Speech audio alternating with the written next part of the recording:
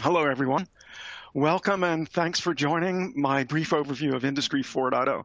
I'm Tom Bocchino with the MEMS and Sensors product marketing team. We're working for Edo here in ST America's region.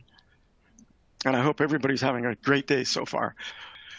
Okay, so smart industry. Let's talk about smart industry.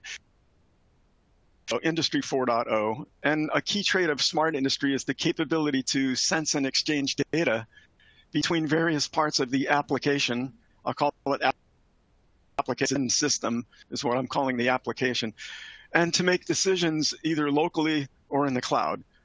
But what is driving the IoT is the miniaturization and mass production of low-cost sensors, plus the availability of low-cost microcontrollers and a myriad of connectivity options for many different communications methods. A ton of new applications have emerged, actually, under the umbrella of smart industry, and these applications involve assets, and part of my talk is going to be about predictive maintenance, so this is really relative. The assets include large machines, rotating engines, HVAC systems, elevators, escalators, just to name a few. The common thread among these applications is the drive towards efficiency, plus environmental awareness. Let's talk about Industry 4.0 and specifically machine maintenance, especially in light of the previous applications I talked about. A historical approach to machine maintenance depicted in the top row here is to schedule a periodic maintenance. While this is simple to plan, it often results in downtime when the machine is taken offline. Plus, it's less efficient because we're often replacing perfectly good parts for the sake of prevention. A second option, condition-based maintenance, calls for the inspection and monitoring of certain parameters. And while this is better, it can still be more wasteful of critical human resources. And it doesn't guarantee that the asset will remain online because it's not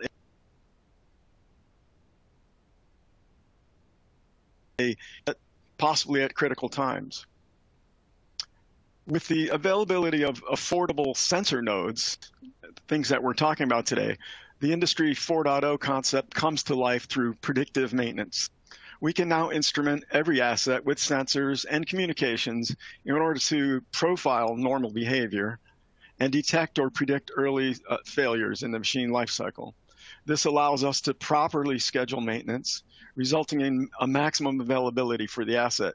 Also, early detection often results in expensive repairs and a longer life expectancy of the asset itself. Predictive maintenance is implemented as a closed-loop system between the equipment, for example, on the factory floor, and the analysis tools, which could be in the factory floor, in the gateway, or in the cloud. The data is collected on the end node, and by utilizing distributed communication capabilities, the processing of data, as I mentioned, is accomplished at any of the three places. Where the data is processed is really dependent on the overall goals and capabilities of the customer or company that's deploying the system. And there are advantages and disadvantages to each of the methods and where to process the data. But overall, there is a trend to push more and more decision-making to the edge or to the sensor node for reasons of security, less data transmission, and lower overall power consumption. This is called the installation point of failure curve. By sensing a machine's condition over time, we can predict where the machine is in its life cycle.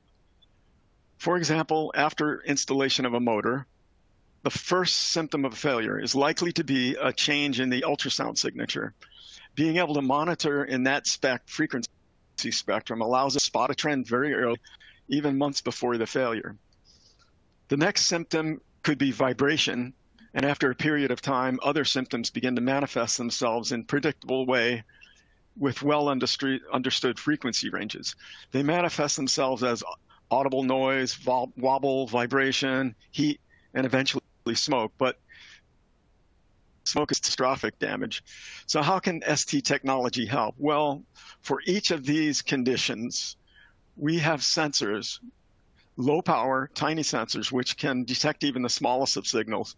These sensors include accelerometers, microphones, temp sensors, just among a few. And in addition to sensors, we offer turnkey evaluation and development toolkits, which including firmware and software examples, which is very much part of our presentation today. So let's talk about sensors, some of the ST sensors into the different failure mode frequencies that I discussed on the previous point of failure curve slide. Here I've mapped the various sensors with their respective frequencies along characteristics along the x-axis. For example, unbalances and low frequency content, and you can identify this using an accelerometer such as, or an IMU such as ISM 330DHCX, which has a gyro in case of non-stationary equipment. And those are for frequencies typically below 2.5 kilohertz or in that range.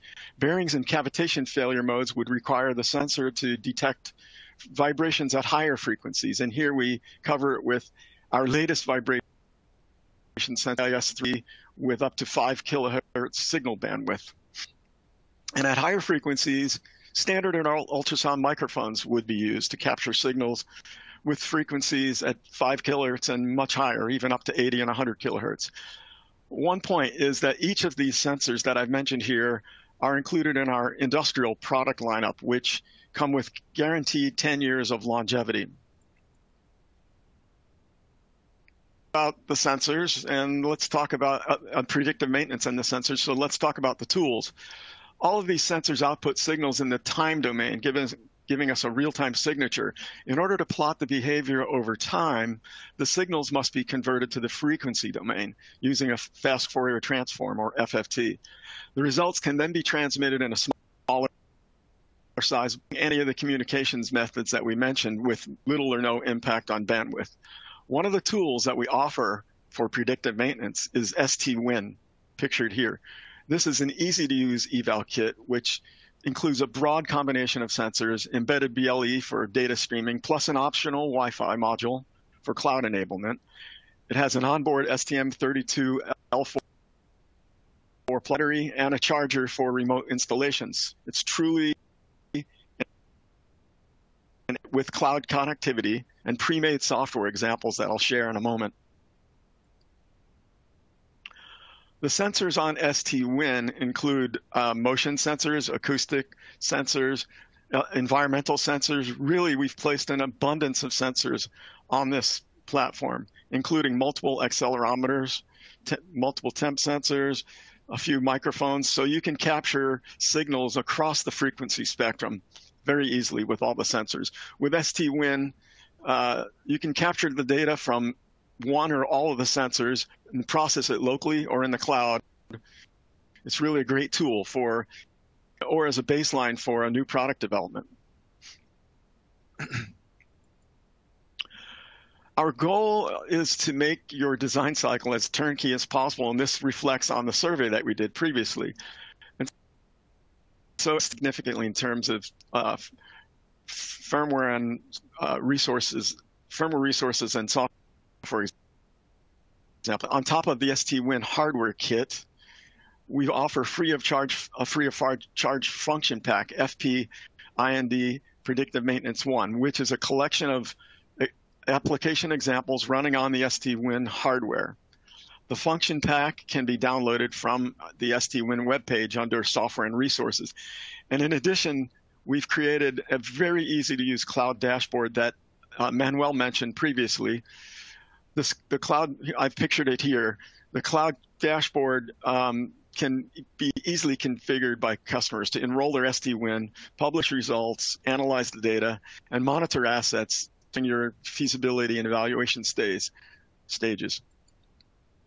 Finally, to wrap up my presentation, in addition to STWin, ST offers a really comprehensive end-to-end offering of ecosystem enablement for IoT. In addition to our chips, We have modular evaluation and development boards, many of which we're talking about today, many software examples, and SDKs, and we've enabled many partner companies, partners as well.